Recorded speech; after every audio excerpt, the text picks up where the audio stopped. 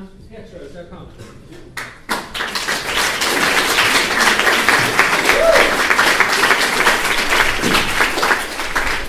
Good afternoon, everyone. I also think we should start with a definition. Let's define religion. It's a controversial term. Not everyone's going to agree on it, but most encyclopedia definition and most people agree that belief and reverence in a supernatural being or force should be included, as well as a given moral code, sort of how to behave, often but not necessarily through man-made institutions. So how would the world be better off? How would the world be better off once without religion? No Mayas or other religions thinking human sacrifices would be a good idea to praise God.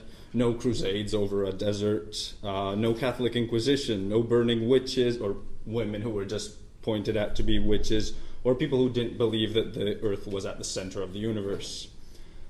People wouldn't have thought when the plague came to town, let's kill some Jews. That's definitely going to help. Religious wars throughout Europe between Calvinists, Lutherans, and Catholics. But on the other hand of the panel, they would probably say, but today religion is a different force. Today still, Saddam killed between 50,000 and 100,000 Shias in Iraq just after the Gulf War.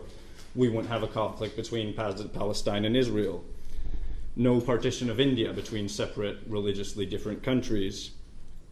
9/11 wouldn't have happened, and Bush wouldn't have gone into a war with God on his side, as he claimed in the first speech after the attack.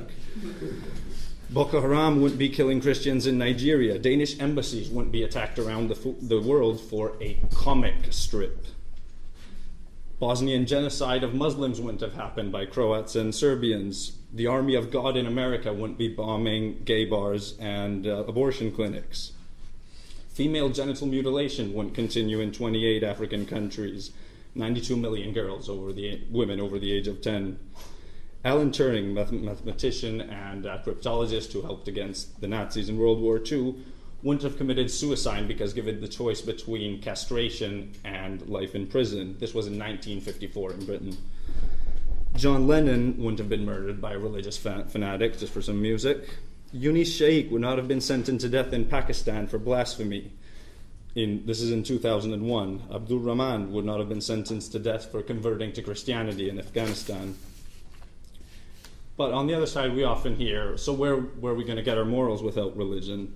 Well, here's where we're not going to get it from. We're not going to get it from the Old Testament, where God wipes away the human race because he's not pleased with his creation, except for Noah's family and 2 animals of each species.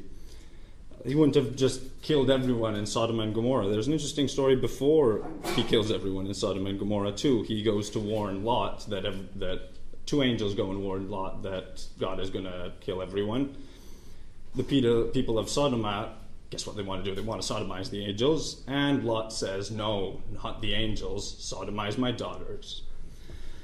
The 10 Commandments, are they really such a guide for moral conduct? The first 3 are about loving God, and God is a jealous one, and he really, really likes to be loved. The other 6 are admittedly important, but no equality, no human rights. Honor thy father and thy mother. Should Joseph Fritzl's daughter honor her father? The New Testament is often said to be much better, but is it really? Like it's been said before, the doctrine of original sin and redemption. We're all born sinners, we don't choose that, and if you don't accept Jesus Christ, you are going to hell. But let's not just bash Christianity. Islam also says God will not forgive those who serve other gods. So this is also an important feature in religion. Love this God, not the other ones.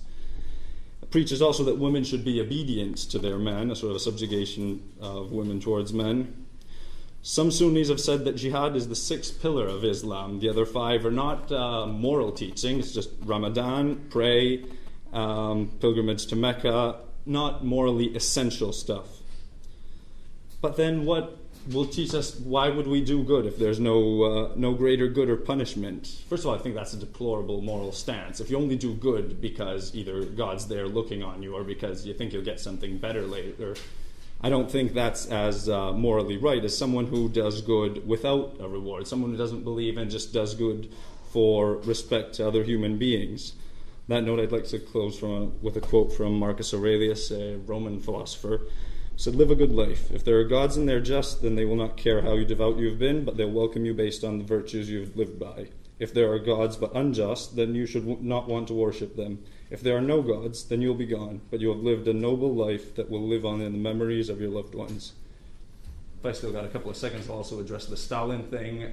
Stalin didn't commit those crimes out of atheisms like religious terrorists commit them out of religious belief. Thank you.